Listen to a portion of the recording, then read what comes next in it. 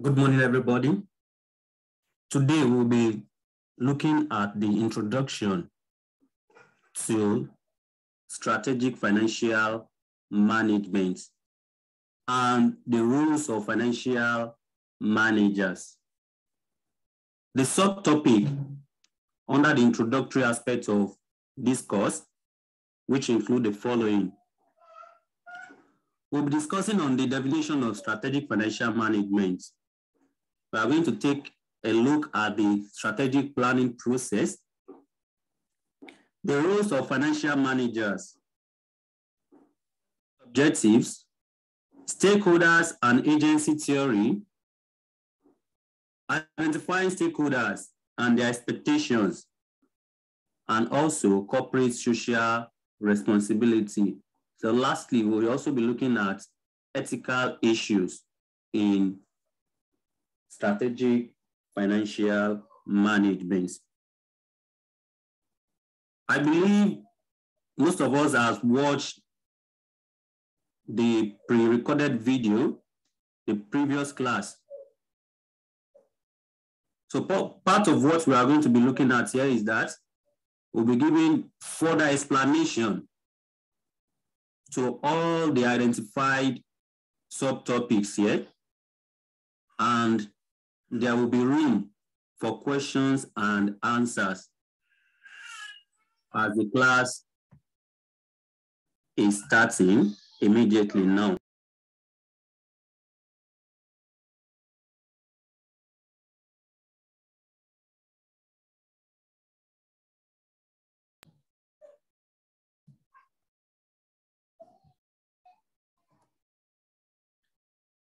Introduction to strategic financial management.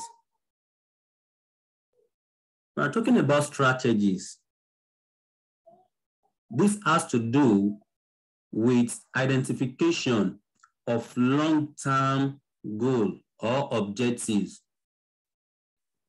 and looking towards the available resources that will be used to meet up with the overall objective, which is the long-term objective. This strategic will now be incorporated into what is known as financial management. Financial management is the process of carrying on investment activities by minimizing the cost and maximizing the profits of an organization. The term strategic financial management aims at controlling and looking towards finances of the companies to achieve the desired targets and earn the desired profits of the company. The overall objectives of a corporate entity or private organization is to earn profit at the end of their investment, which will be set out in the corporate mission and vision statements of all corporate entities and organizations. The function of strategic financial management starts from detecting the means of accruing funds that will be required for business. Then also looking for the means or ways by which this fund will be utilized on a viable project that will aim towards the overall target of a business entity, which is maximization of profits. Having defined the term strategic financial management, we are going to take a look at the wide range of financing a company, which is found in the aims of a business entity. So SFM encompasses the full range of company finances, which include the following: setting out objectives. Objectives which will be identified in the company's or corporate's mission and vision statements, which also is the aim at achieving the maximization of profits. This certain objective will be identified or classified as primary and other objective or secondary objectives. Part of what SFM is aiming to achieve, aside from setting out objectives, is identifying resources. As we all know, from the strategic definition, identifying a long-term decision and available resources to be utilized in meeting up the long-term goals. Having identified resources, the other objective is to analyze data. What are the costs of action to be put in place in achieving the overall objectives? The next one is making financial decisions. In our conventional corporate reporting, after all the process of financial accounting, the end use is to make financial decision. Same is applicable to financial management. After identifying the available resources, the set objectives, utilizing in the proper investment by earning a maximum profit, there will be a decision-making, financial decision-making at the end of the project or investment. And lastly, monitoring performance. Performance will always be measured to determine variances, either positive variance or negative variance. And that is the purpose of monitoring a performance or measuring a performance by comparing previous achievements with current or actual performance and providing solution to improve in the current performance of the management of an organization. We move on to the strategic planning process. The strategic planning process are the steps that are taken by financial managers to meet up with the overall objectives or corporate objectives of an organization. And the steps, which include the following: we're having 5 main strategic planning process. The first one, which is the identifying corporate objectives. The strategic planning process gives the first steps of identifying corporate objectives. Without aims and objectives, the plan cannot be taken into action. So the first thing in a strategic financial management is identification of corporate objectives. And the major corporate objective of all private organizations, which is the maximization of profit or shareholders' wealth. We are going to discuss on this corporate objective extensively. Having identified the corporate objective, the next step is establish target for the corporate objective. There should be a target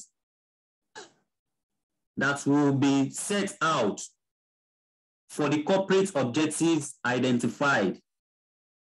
These are the target sets on each of the corporate objectives. The next step, which is the development, to develop a business strategy for achieving the target set. There will be a business strategy that will be developed by management or directors of a corporate entity to achieve the corporate objective target that is being set in the second step. after identification of the corporate objective. And most of the business strategy that will be set to minimize the cost and maximize the profit. And this can be achieved by increasing in revenue base.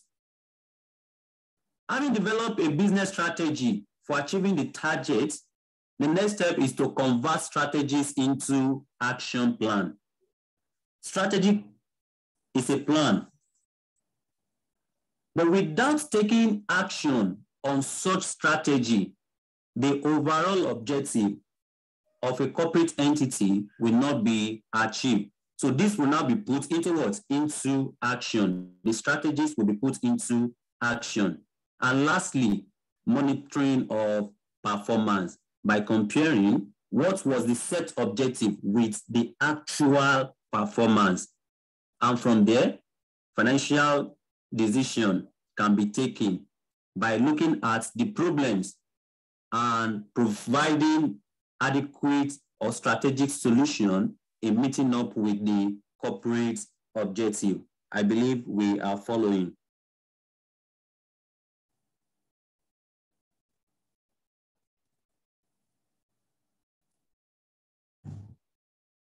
From the strategic planning process, the first step, which is the identification of what? Corporate objective. Now we want to look into the corporate objective. What are the corporate objectives of all corporate entities?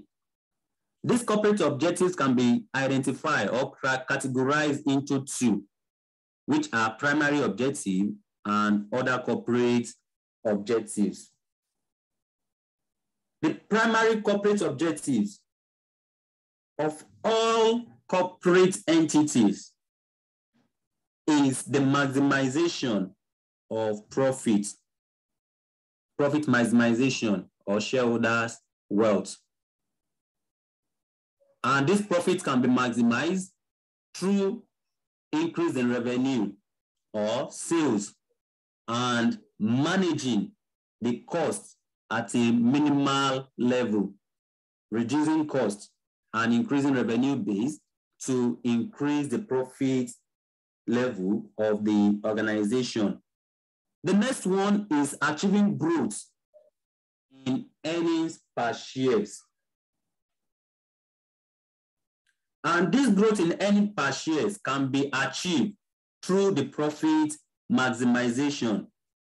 The more there is growth in the profit of an organization, having distributes dividend to the shareholders, the more growth will be in the earnings per shares to all shareholders. These are the two primary corporate objectives. And then we have other corporate objectives. This include, please note that the other corporate objective will assist the primary objective. Without this other corporate objective, or we call it secondary corporate objective, the primary objective may not be achieved. We take a look at each of these other corporate objectives, one after the other. The first one, which is to pay staff competitive salaries.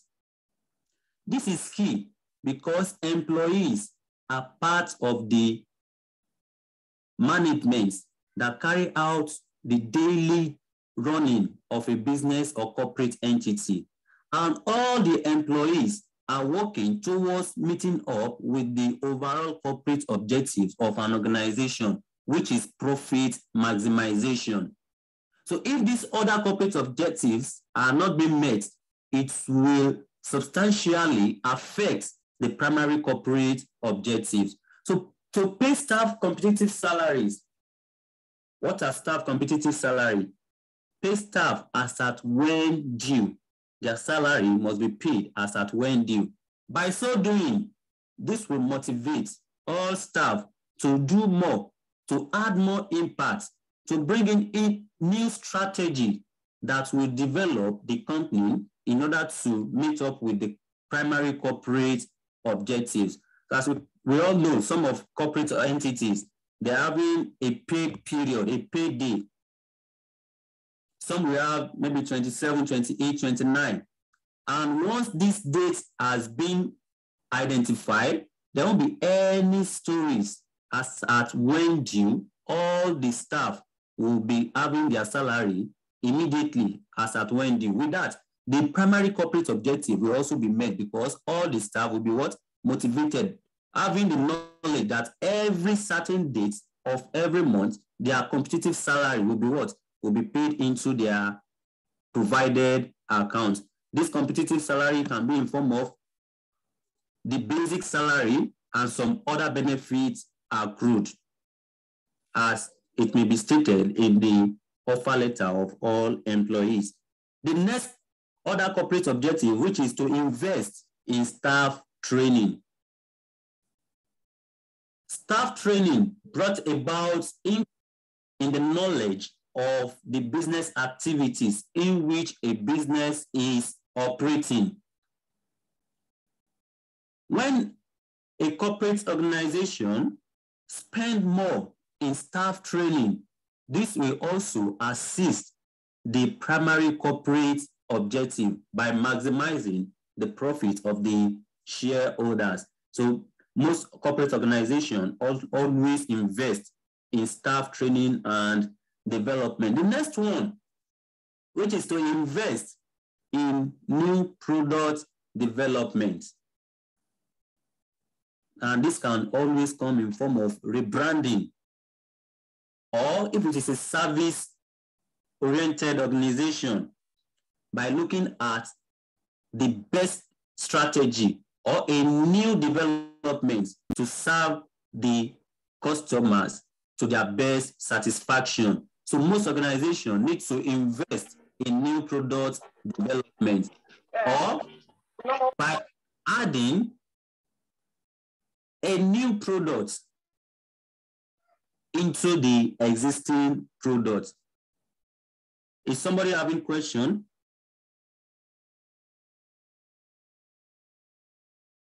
All right. Then lastly, to take into account the needs of the society. A business entity needs to give back to the community in which the business is operating, which is also refers to as corporate social responsibility. This will be discussed fully in this particular slide. So these are the corporate objectives of all corporate entities or private organization. We're having the primary objective and the secondary objective, or we call it other corporate objectives. And the other corporate objective will assist the achievement of the primary corporate objectives. I believe we are all following. We move on to the roles of a financial manager. Financial managers are those who are responsible for the daily running of a business organization. They maintain all the procedures that are set out in the corporate code of conduct of an organization. So they run the affairs of an organization on behalf of the owners or the directors. So they oversee all the activities. By so doing, they are also working towards meeting the corporate objectives of an organization. The financial managers are responsible for the financial health, that is, the daily process of an organization. So they produce financial reports, direct investment activities, and develop strategies and plans for long-term financial goals of their organizations. These are the main roles and responsibilities of the financial manager. The financial manager has 3 key roles, while other roles will be identified out of these 3 major roles of the financial manager. The three key rules, which include the investment decision, financing decision, and dividend decision. The first among these decisions, which is the financing decision. The financial manager is concerned with sources of fund, sources of finance that will be used to run a business entity, because this source of finance will be used to start up a business or to increase the base, the capital base of a company. So without financing the business, there won't be what is known as investment decision, and the overall corporate objectives will not be achieved. The next one, which is the investment decision. Having source for finance to carry out a business operation, the financial manager is also responsible on how to invest the finance that is being sourced, either through equity or debt, on a profitable project. And this is the decision that will be made by the financial manager to look into series of investments and invest in the most profitable or financially viable projects. So they look into series of investments or projects to finance the funds that has been identified. And the third decision, which is the dividend decision, he also gave an advice to the management on the overall profits or the operating profits of the organization. What will be the dividend retention policy after distributing to all shareholders? So they give decision on dividend policy. So these are the three key rules of the financial manager. They also act by communicating financial policies to the shareholders, both internally or externally, both internal shareholders or external shareholders. So they communicate financial policies. Policies like we have money laundering, we have some other policies, controls in financial management. So they communicate all these financial policies to the shareholder, either internally or externally, internal shareholders or external shareholders. Another role of the financial manager is financial planning and control. They carry out financial planning and give control on all finances.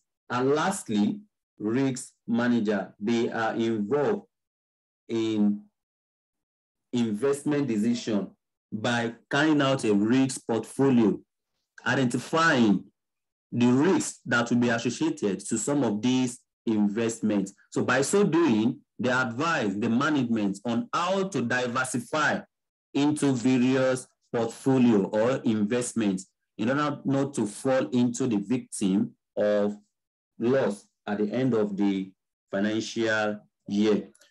So the three key rules, which are financing decision, investment decision, and dividend decisions, is broadly explained here.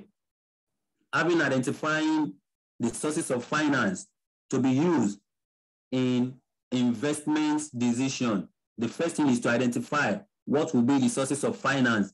And this can either be through equity or sources from the owners, or debt, which is external loans, and also considering the cost that will be associated on such debt, which will be factored into the investment decision. That is, the cost of capital, the cost that is used to source for this capital will also be included as the overall capital.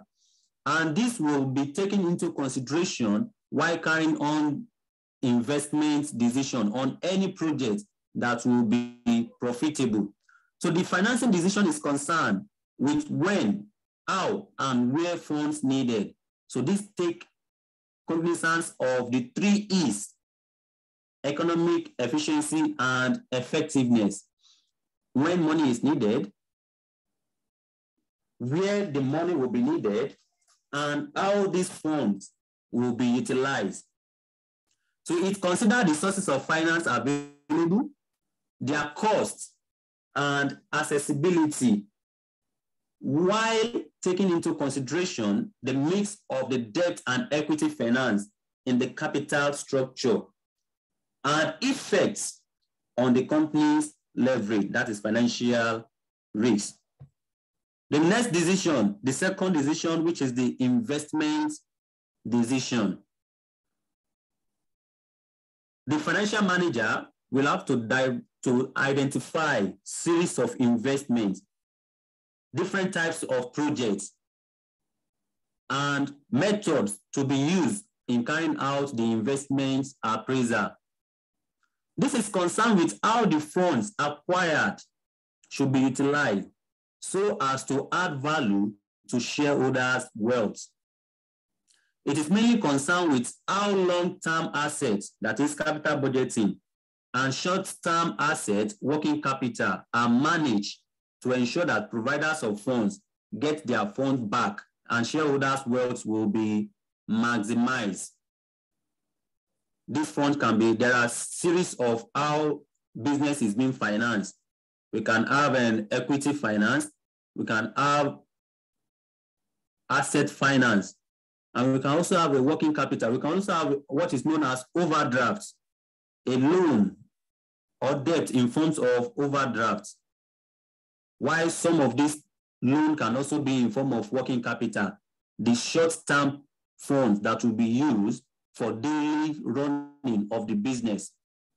And the financial manager will be aiming by ensuring that providers of funds get back their funds as at when needed, and in order to maximize the shareholders' profits.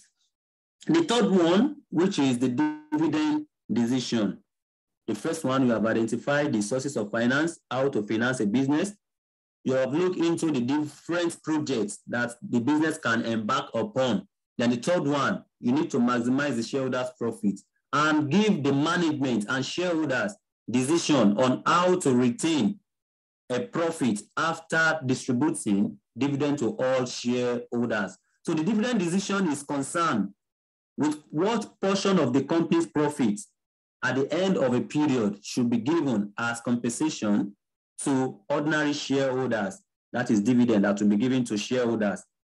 What will be the portion of the overall profits that is generated from the business operation? So it's considered the factors that govern how and when to pay dividend and their likely effects on shareholders' wealth.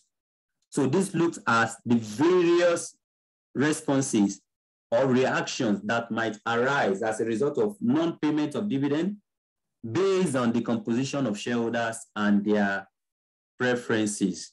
I hope we are all following. Any questions so far? Can we continue?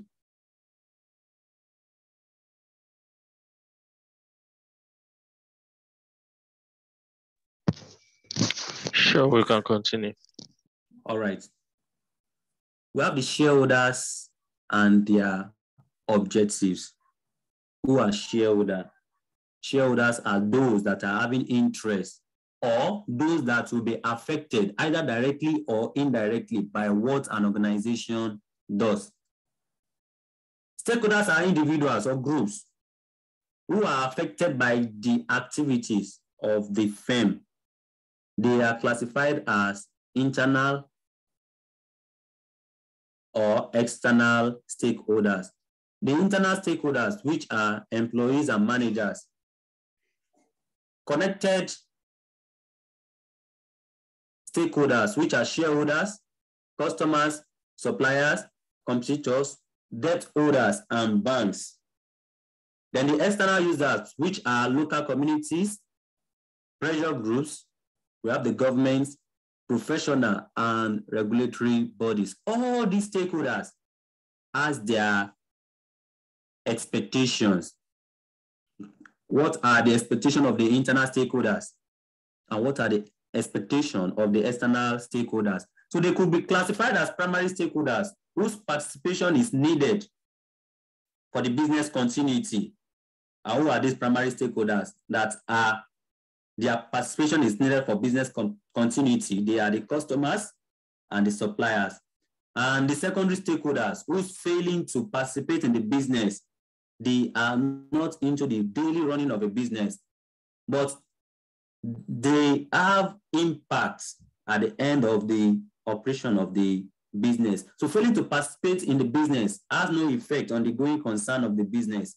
These are governments and managers. Now, these are the classes of stakeholders and their expectations. The directors and managers, the expectation is to maximize their rewards. Employees expectation is maximizing their rewards as well, and continuity of employment, that is job security. We have suppliers. Suppliers are those that provide raw materials or goods that will be needed for the production or process of a business entity.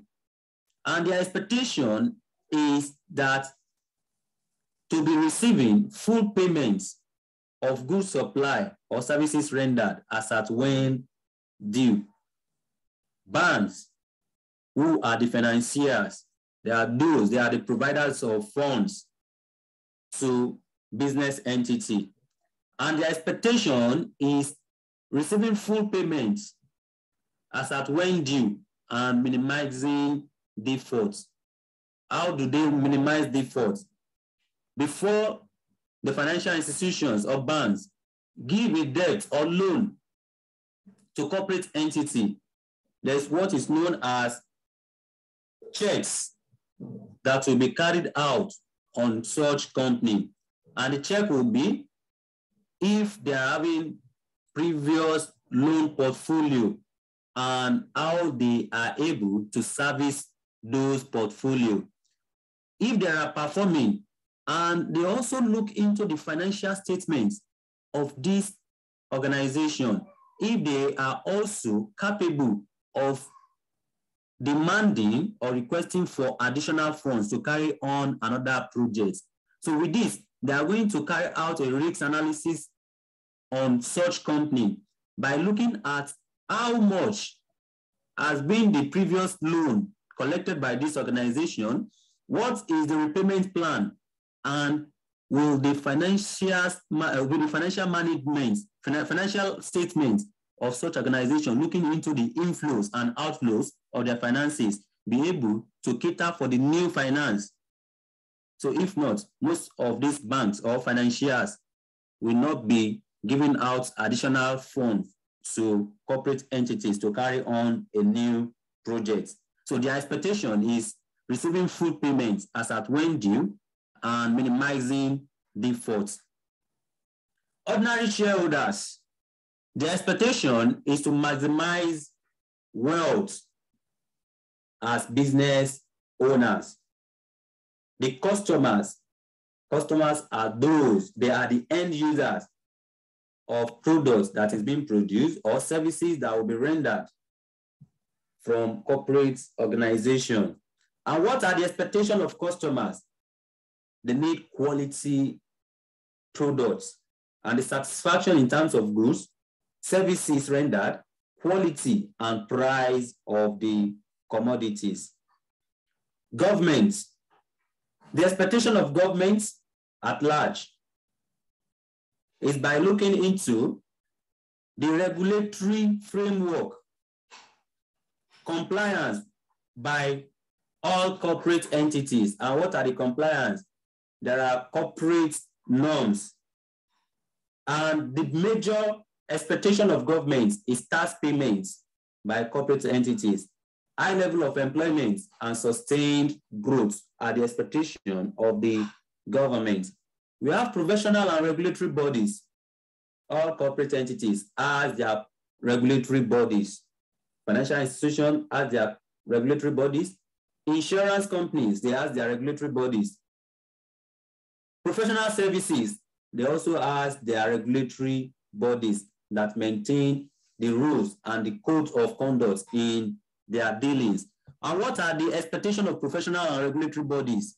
They are to ensure strict adherence to rules and regulations and payment of dues to the regulatory bodies or professional bodies in which the business entity are operating.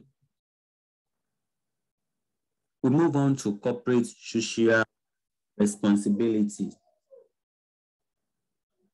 Business entity or corporate organization operates in an environment. They are expected to give back to the environment in which their business is being operated.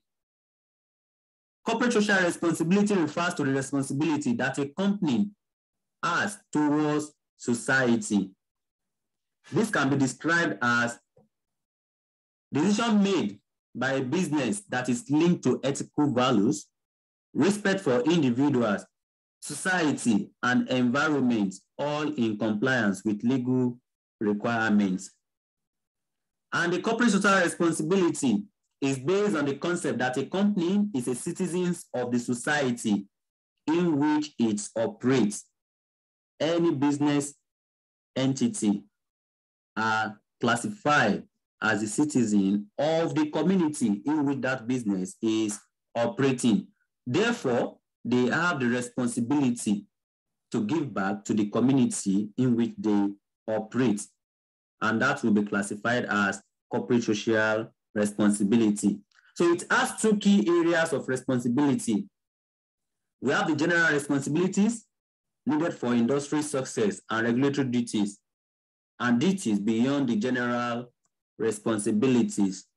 We have the principles of the corporate social responsibilities. What are the guidelines? What are the norms that are expected from corporate organization to participate in corporate social responsibility or in the community in which they operate? There are 5 main aspects of CSR, corporate social responsibility. I hope I'm not too fast.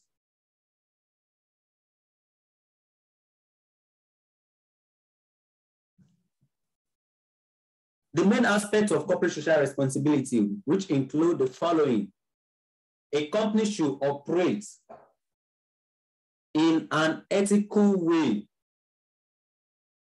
and with integrity. So this ethical way or with integrity will be recognized code of ethical behavior.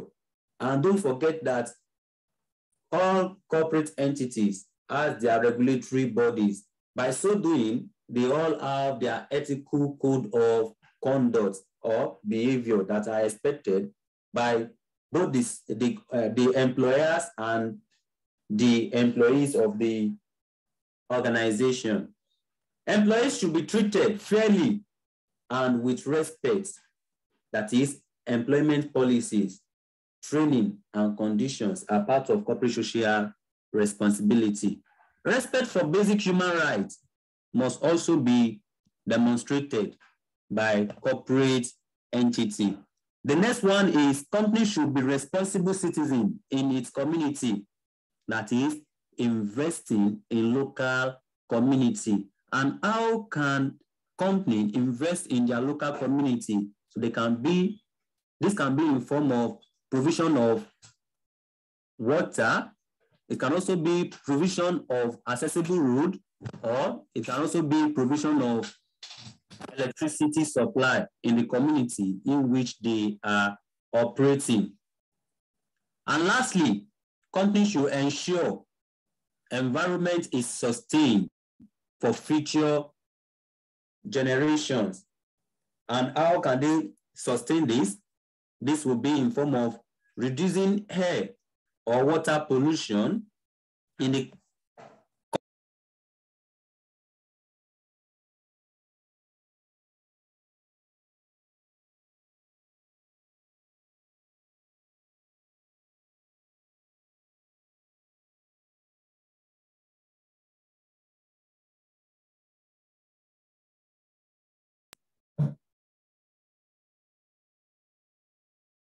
recycling of waste materials and cutting down on use of non-renewable energy resources, such as oil and coal.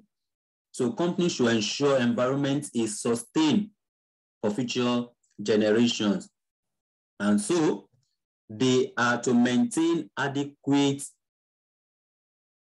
environmental sanitation by reducing air or water pollution, recycling of waste materials as at when necessary. All these are the main aspects of corporate social responsibilities. So these are the procedures, the ethical ways in which corporate entities are expected to perform at all times in the environment or community they operate.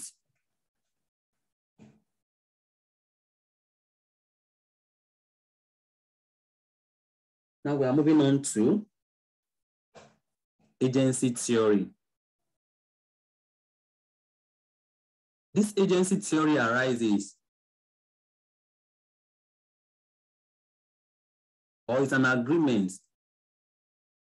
that exists between two parties where one party employs the other party to run the administration or the affairs of their organization on behalf of the owner. The owner is referred to as principal, while the managers that are running the business on behalf of the owner is referred to as agents. Agency theory can be defined as a form of contract between companies' owners and its managers, where the owners appoint an agent, the owner who are the principal, while the agent who is referred to as the managers to manage the company on their behalf. Agency conflicts arises as differences in the interest of a company's owners and managers. So whenever there is difference between the expectation of the owners and that of the owners and that of the agents, that is what is regarded as agency conflicts. And this arises in differences in the interest of the company's owners and the manager. And this can occur in the following ways. The first one, which is moral hazard.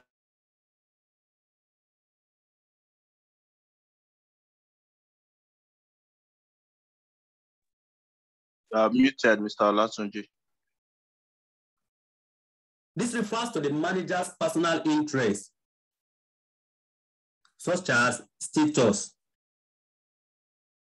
Management or managers are expected to be treated with high status, and the most expectation of these managers will include remunerations that will be added to their portfolio, one among which is we have the car, lunch allowance, and some other benefits to their portfolio.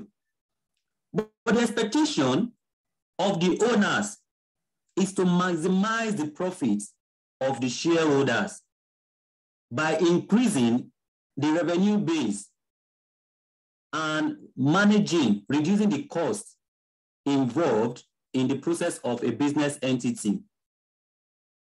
By so doing, the interest of the owners is conflicting with the interest of the managers, because the owners may not be able to meet up with the status that is referred by the managers by providing all other packages to their status, cars, lunch allowance, and some other benefits that will be accrued to their portfolio. Because if the management, if the owners are putting more benefits to the manager's interest, that will be reducing their return at the end of their business operation. So this is one of the causes, the conflict that affects or that arises between the owners of a firm and the managers that are running the daily routine of the business. We have time horizon. Shareholders or owners of a business are interested in long-term objectives, while the managers may be concerned with short-term objectives. Why? The owners of an organization are setting up a future plan which will be stated in their mission and vision statements. They will be aiming at a goal which will be achieved in a longer period of time, which are usually long-term strategic planning. Managers may not be having the intention of staying for a very long period of time because of their interest. And part of the interest, which has been identified under the moral hazard, the owners may not be able to be catering for all the expectation or the interest of the managers. And with a longer period of their objectives, that will be affecting the manager's expectation. So while managers may be concerned with the short-term objectives, because the short-term objectives will be working towards meeting up with the long-term objectives. So by so doing, the short-term objectives of each corporate organization is to maximize the profit of the owners at the end of each year.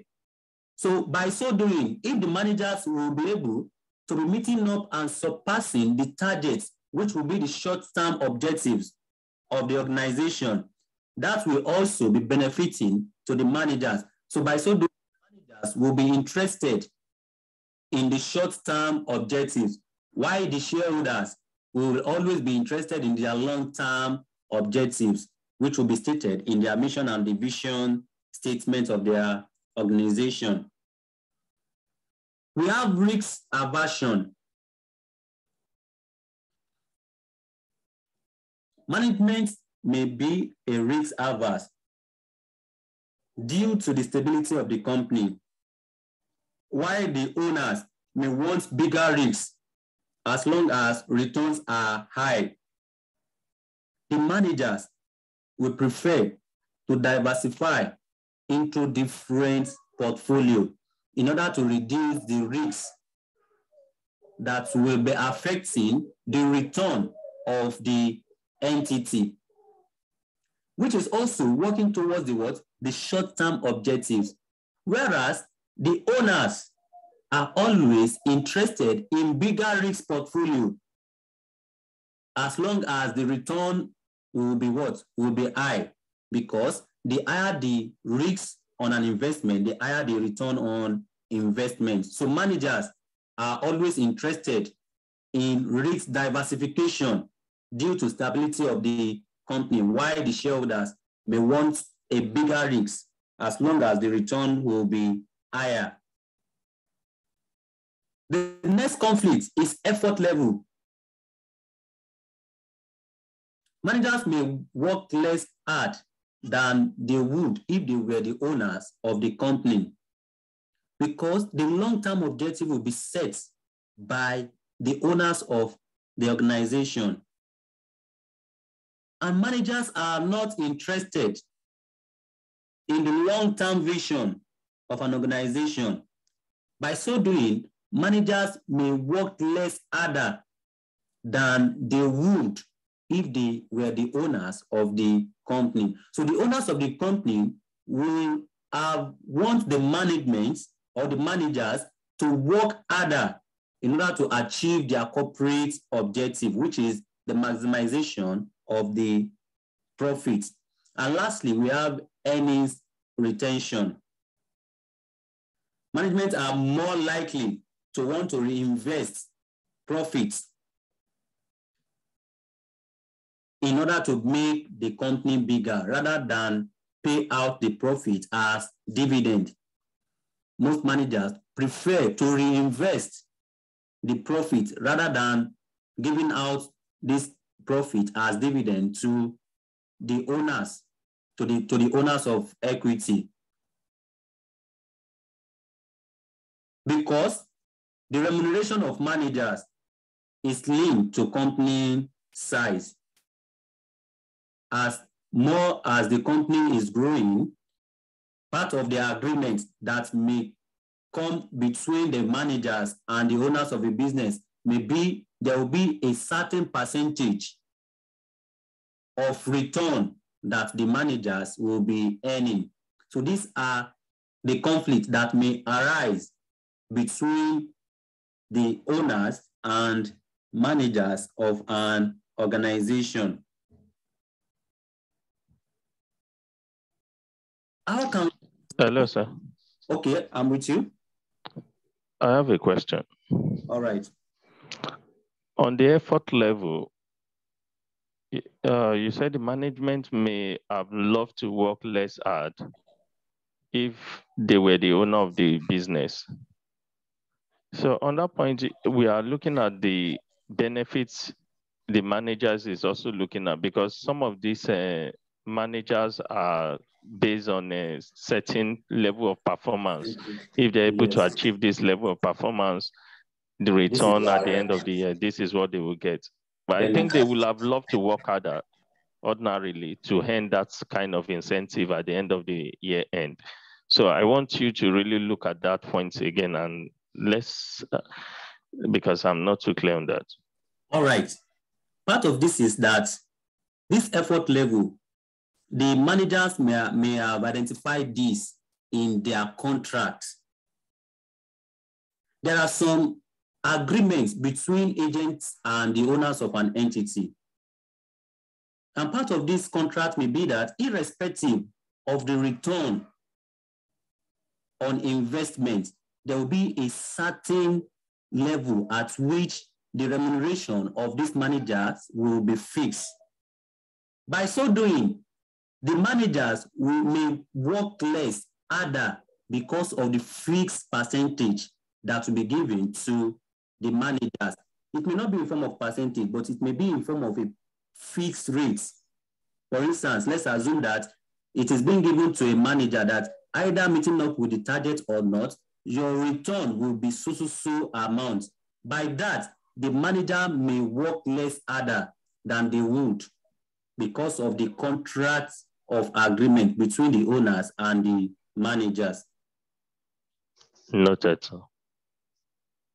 Thank you, sir. You're welcome.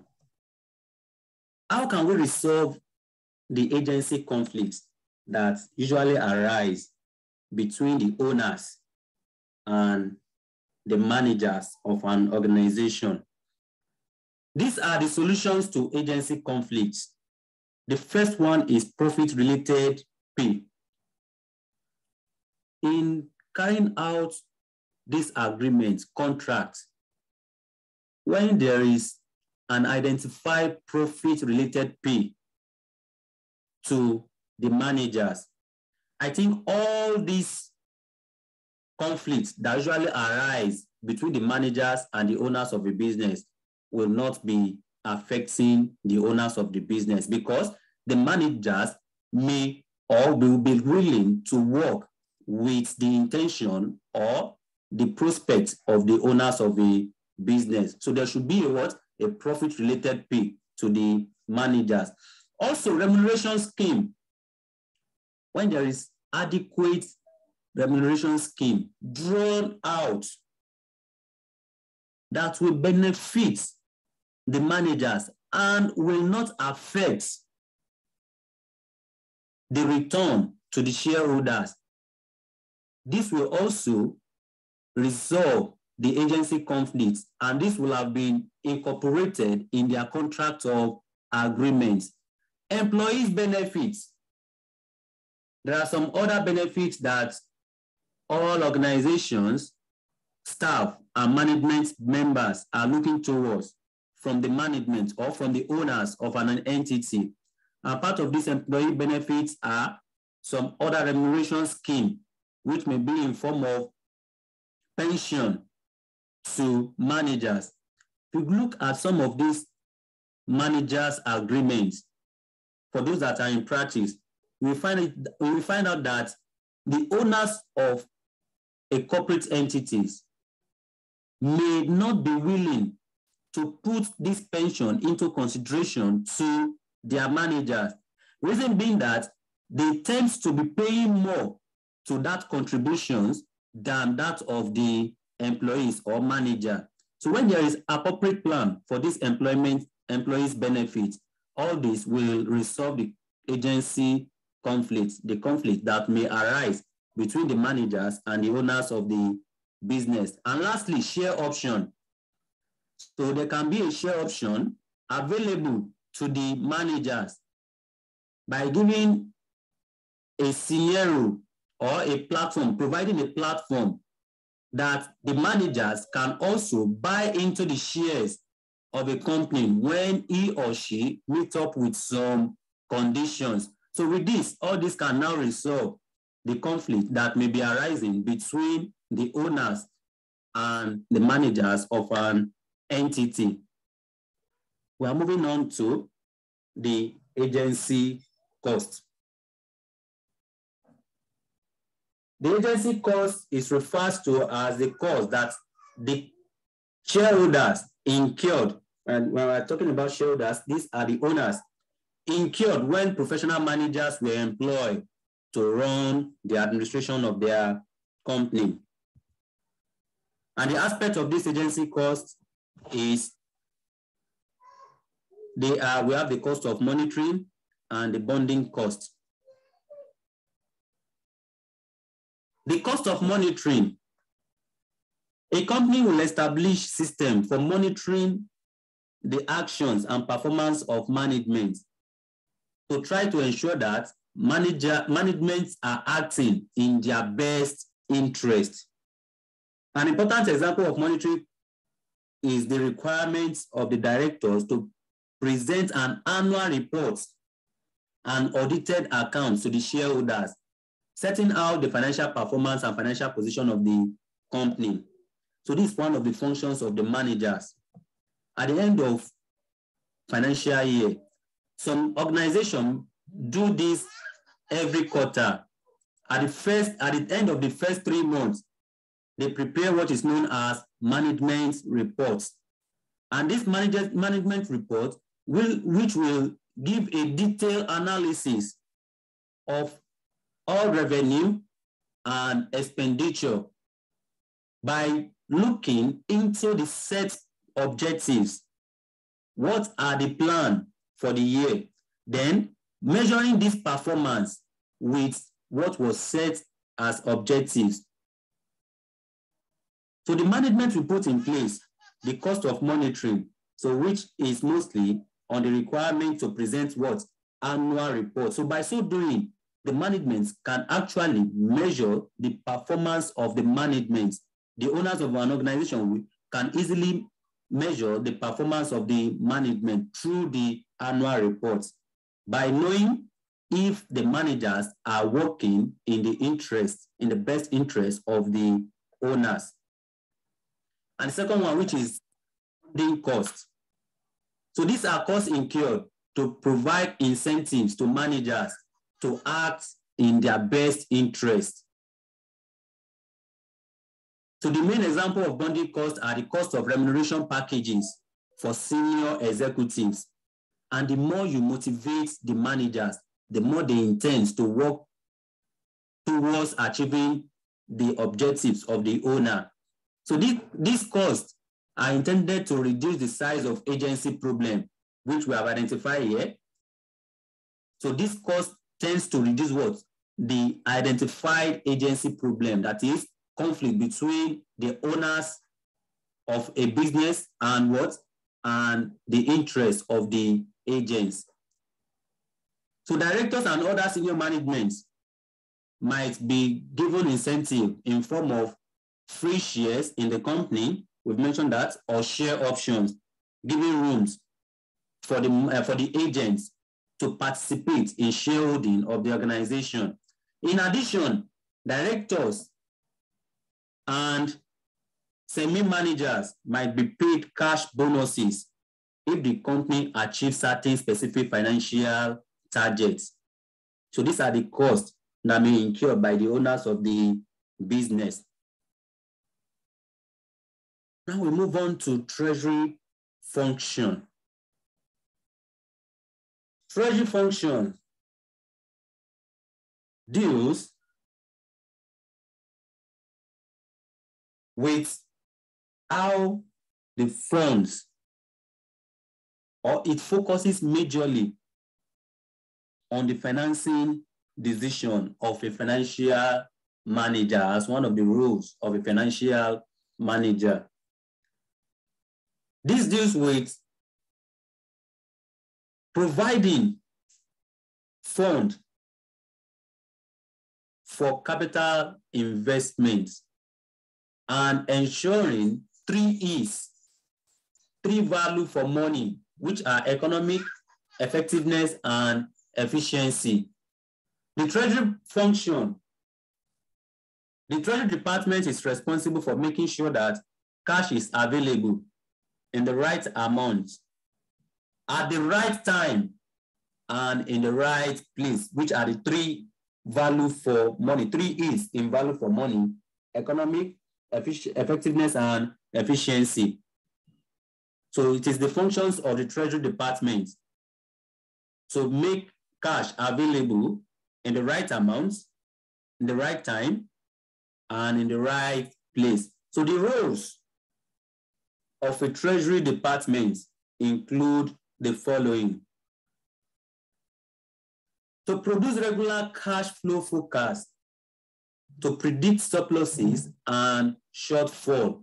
They are the ones that carry out a financial projections on an investment. They give a forecast, a financial projection on investment, and to identify, to predict either there will be a surplus or deficit on any projects that a company may want to embark upon. They arrange short-term borrowing and investments when necessary. They are the intermediary. They also serve as intermediary, or what is known as intermediation, between the surplus and the deficit. So they arrange the short-term borrowing and investments when necessary. They deal with entities bank.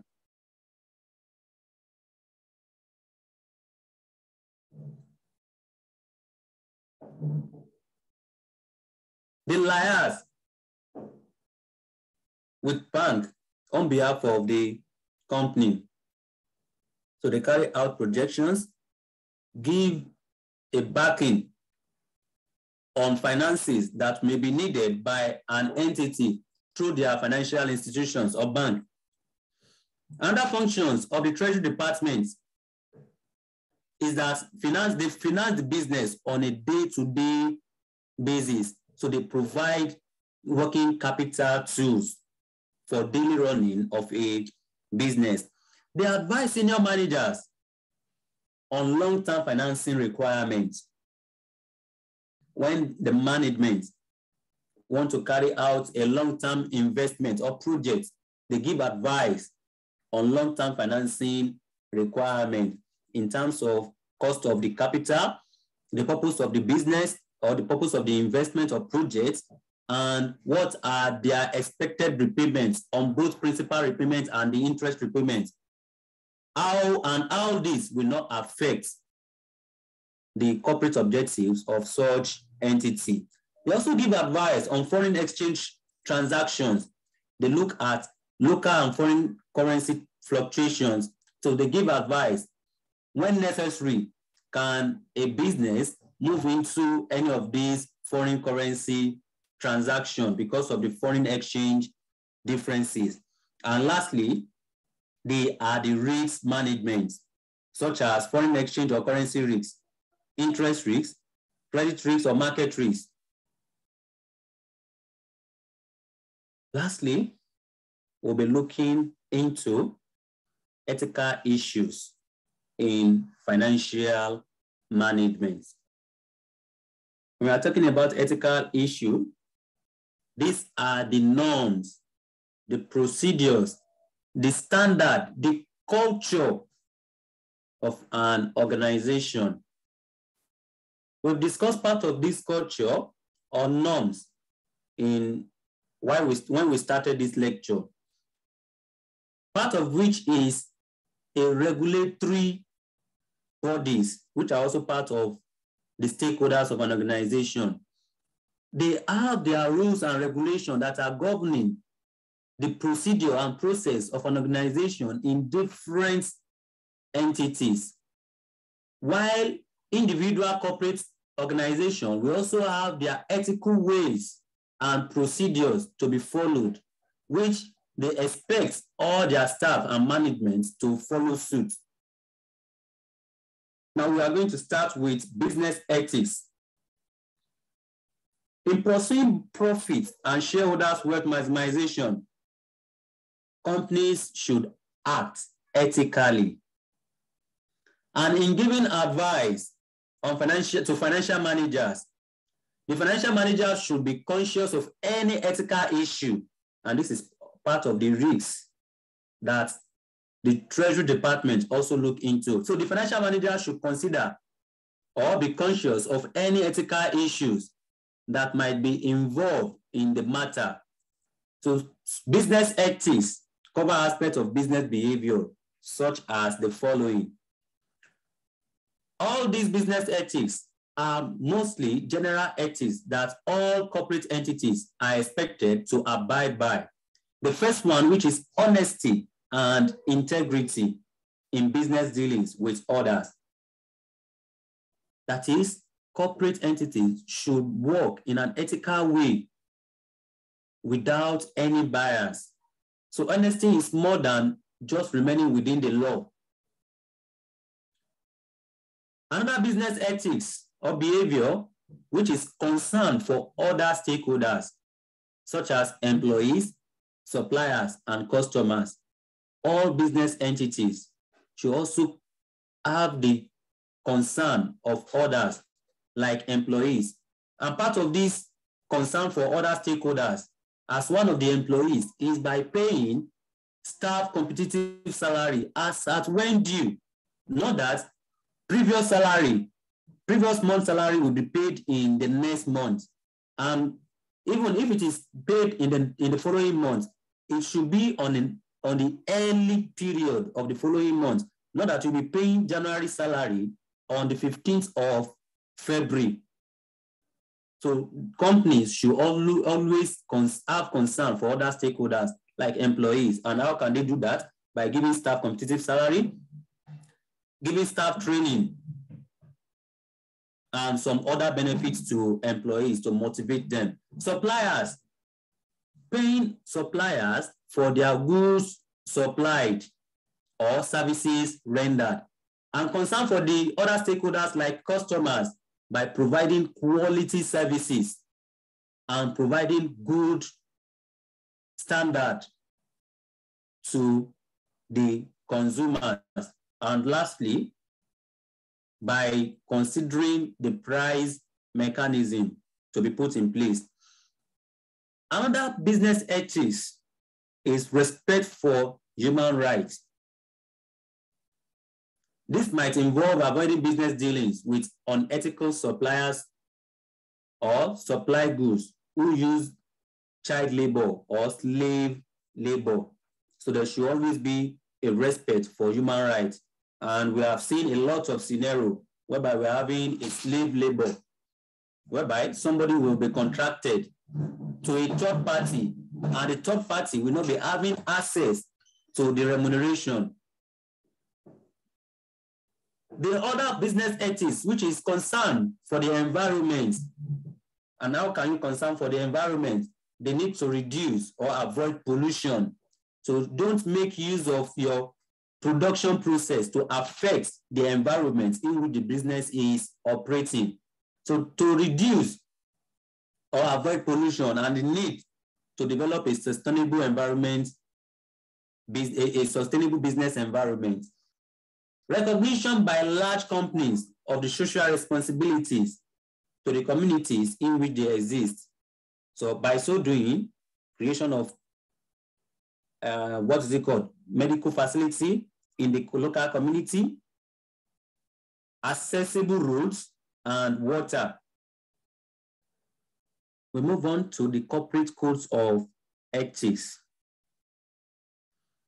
The corporate code of ethics is a code of ethical behavior issued by the board of directors of a company. And this has always been the practice of most corporate entities.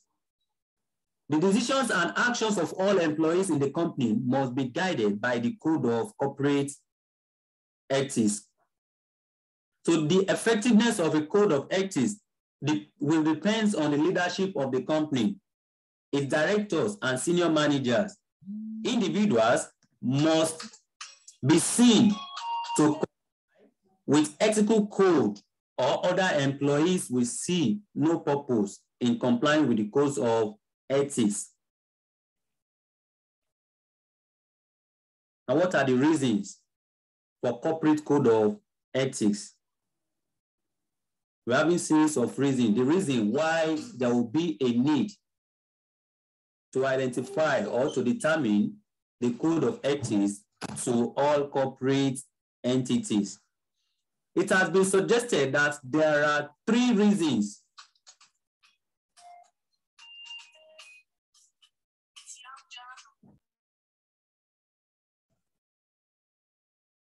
why companies might develop a code of ethics. These reasons are progressive. So which means that companies might begin by having a code of ethics for first reason, but then progress to the second and third reason as they gain experience with implementing the code and appreciating its potential benefits. Now, the reasons for corporate code of ethics are classified below. We have managing for compliance. The company wants to, if company wants to ensure that all its employees comply with relevant laws and regulations and conduct themselves in a way that the public expects, there must be a compliance by such corporate entities. Example of this managing for compliance is that company providing a service to the general public need to ensure that their employees are polite and well-behaved in their dealings with customers. So most of corporate entities also discover this and train all their staff to comply with what? Major compliance in their code of ethics. Another one, which is managing stakeholders' relations. A code of ethics can help to improve and develop the relationship between the companies and its shareholders. So by improving the trust that shareholders have in the company, and what are the trusts that the shareholders will be having in their company? It will be based on the expectations of individual stakeholders or shareholders. And all these expectations are expected to be met by all corporate entities. So this is the second reason for corporate code of ethics.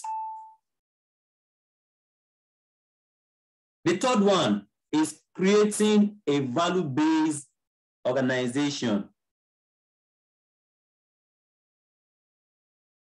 A company might recognize the long-term benefits of creating an ethical culture and encouraging employees to act and think in a way that is consistent with the values in its code of ethics. And this value-based organization that is expected by all the employees of an organization will have been incorporated in the corporate code of ethics. By the time individual employees are employed into an organization, they are to affirm to the corporate code of ethics of the organization at all times. It will be argued that an ethical company, like a well-governed company, is more likely to be successful in business in the long term because they are monitoring the corporate code of ethics that is being laid down to all their employees.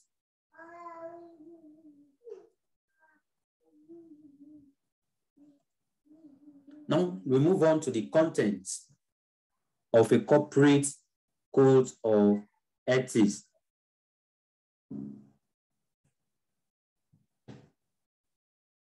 There is no standard format or content for code of ethics. Individual organization can create their code of ethics. And on individual code of ethics, there will still be some other general codes that will be expected by all organizations to have also complied with. And this will also be stated in individual corporate code of ethics. But the typical code must contain general statements about ethical conduct by employees and specific reference to the company's dealing.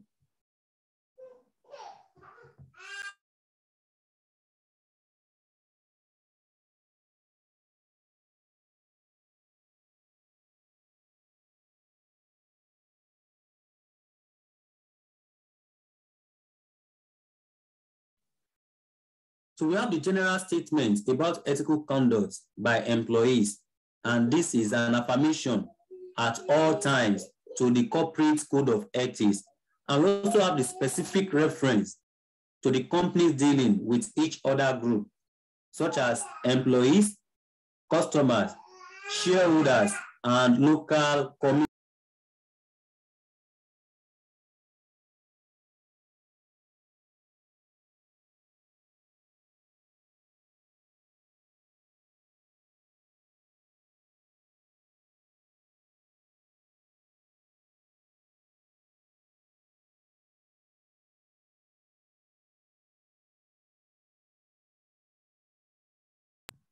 The specific reference to the companies dealing with each other stakeholders group.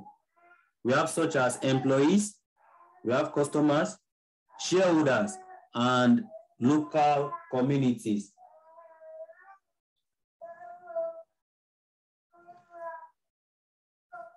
And the expectations are acting all times with integrity, protecting the environment, the pursuit of excellence, and respect for the individuals.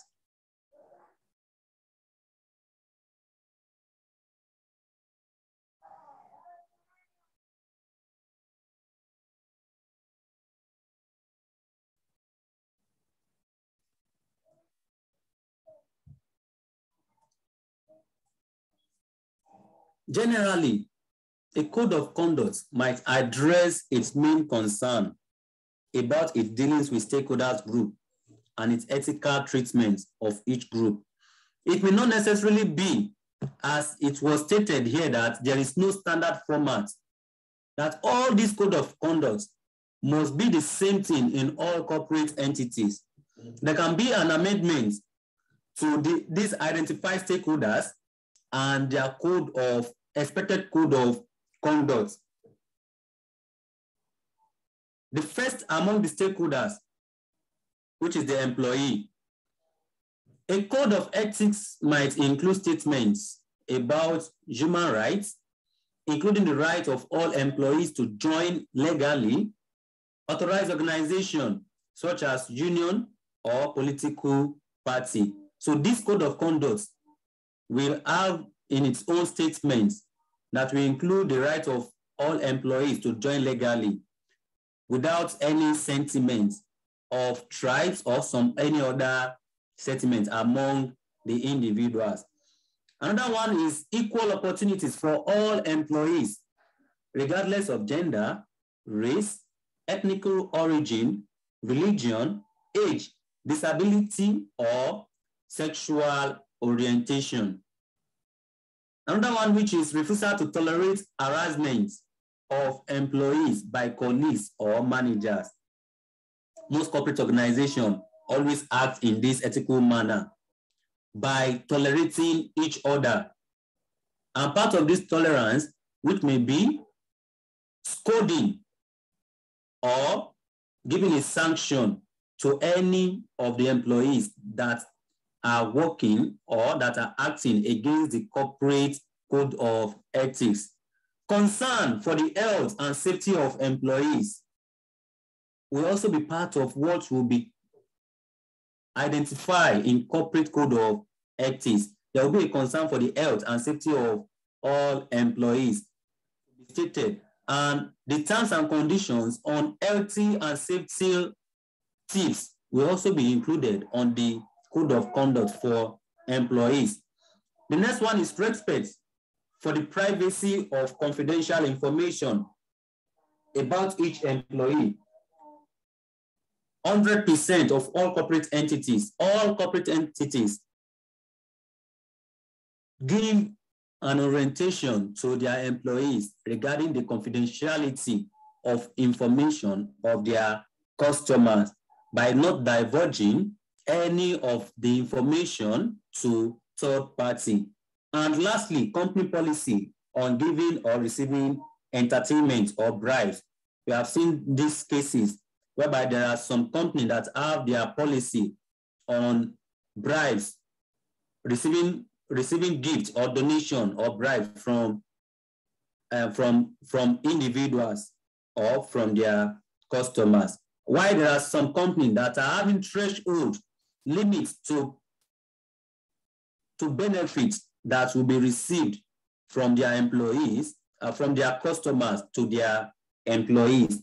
And all these are expected to be followed by the employees of organization based on the laid down code of conduct of their organization. Customers. A code of ethics might include statements about the fair dealing with customers, product safety and or product quality, and we have the faithfulness, the truthfulness of advertisements,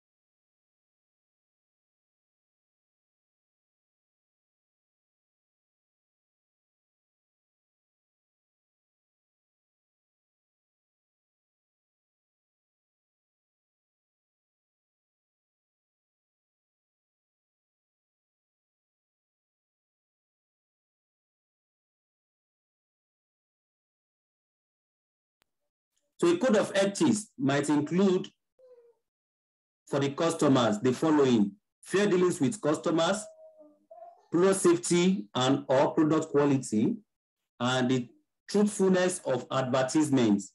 And lastly, respect for the privacy of confidential information about each customers. We have the code of conduct for competitors. So a code of ethics for competitors might include statements about fair dealing with competitors and the use of techniques for obtaining information about competitors. And mostly these are industrial spying, or what is known as benchmarking.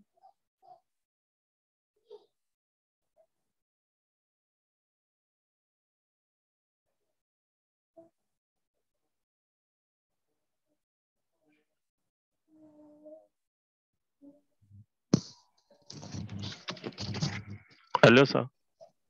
Hello, I'm with you. Question. Okay. Yeah, on the competitors, we talk about fair dealings with the competitors. Can you please explain further, because it's not too clear? All right.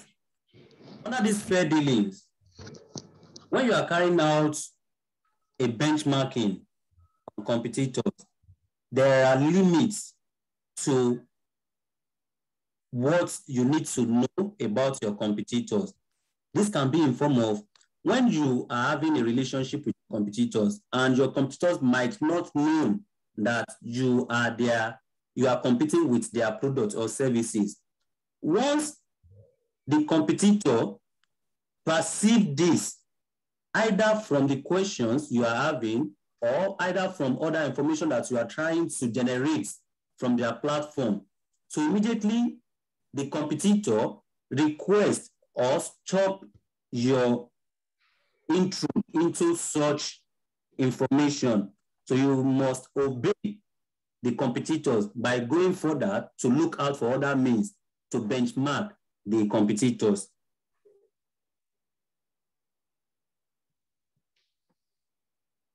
Is that clear? Not really. Okay. Now, in essence, we are looking at getting, because most of the benchmarking we are doing basically is not something you just get on guessing. You have to be based on the facts and the documents of the organization itself. So if you're actually going to have a competition with your in a sector, then you should be able to get those details. If not, then you'll not be able to have your own production and have a good competition or to survive in that industry. I understand where you are coming out from, and you understand that when you are carrying out your benchmarking, you carry out your benchmarking without the knowledge of your competitor. I believe you understand that. Yes. And by so doing, you may even have access to your competitors without showing your identity. Is that not possible too? That's the point. All right. So by so doing, being a business-oriented person and having the knowledge, full knowledge about a business, once you are having interaction with competitors, there will be a certain level at which you are going to identify such questionnaire interviewer to be a competitor. Are you with me? Yes. Now, from there, if the competitor penned or stop other questioning from you, even without identifying you physically to be their competitor, so you have to ascertain what is known as fair dealing. I don't have any other information that I want to provide to you. So you will not being on insist to get such information from that competitors, because you are trying to breach the code of conduct. Reason being that if further questioning proceed by that, so the competitor will also have the privilege to find out if you are competitors and that you are violating the rules of the competition. Noted. Correct. All right. Now we have the shareholders. You're welcome. A code of ethics might not include much about shareholders, because the relationship between the company's owners and the shareholders, the managers and the shareholders, might be contained in the code of corporate governance that the company will follow. And on the corporate code of conduct of all organizations, are the first introduction level and some other hints about the corporate governance and code of ethics. There will be a portion that will state the board of directors of the organization and the mission and statements of each of these directors or board of management on this code of ethics. And all their expectations will also be part of their speech or notes to the code of conduct. And they too also have a guideline on how to maintain and also work in hands by ensuring the code of conduct is being implemented. All the code of conduct must also be followed by the owners and the managers of the company. So the key issue with shareholders is to maintain and develop trust and confidence, which can be achieved through the disclosure of information, that is openness and transparency.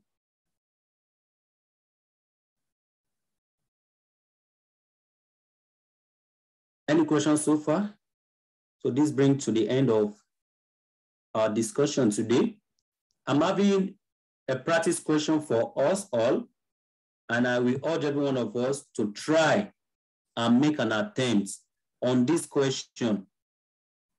Send your preferred solution to me individually, then I will respond by giving a correction if necessary. But if we are correct, I'm going to comment on individuals' submission. Why the financial plans of a business are based on a single objective? It can face a number of constraints that put pressure on the company to address more than one objective simultaneously. The requirement is that what type of constraints might a company face when assessing its long-term plans? Also, specifically refer in your answer to responding to various stakeholders groups and the difficulties associated with managing organizations with multiple objectives. The second question, define corporate social responsibilities and state their principles. B, how can a company resolve conflict of interest between owners and managers as regard corporate social responsibility? And the third question, in relation to agency theory, define the term agency cost and explain 3 aspects of agency cost. Thank you all for your time. See you in the next class. Any questions so far? So will the material be sent? The material is supposed to have been shared before now. I think the admin has shared this material, but if not, kindly chat with the admin, we will get it. Mr. Kingsley, yes. Your question.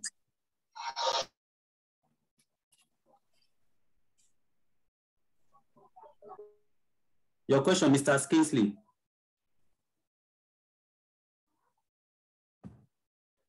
Okay, good afternoon. It was the same question I wanted to ask, whether the question paper will be shared, but yeah, that's true. Okay, yes, it will be shared.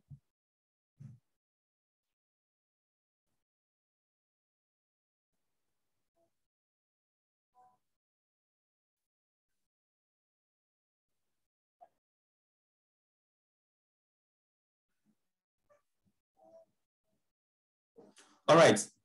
Thank you all for your time. Okay, Mr. Abiodun, your question, please. Yeah, please. The material was shared, but it appears that the one you used for this class, is more complete than the one I got.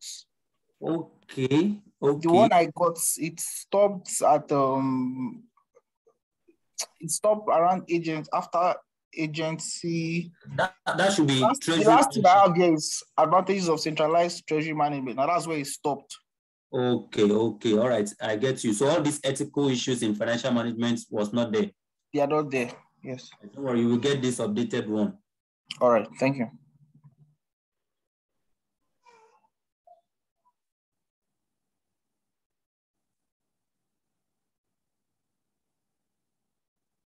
All right. So thank you all for your time. See you in the next class. Thank you very much. Okay. You're welcome. Thank you.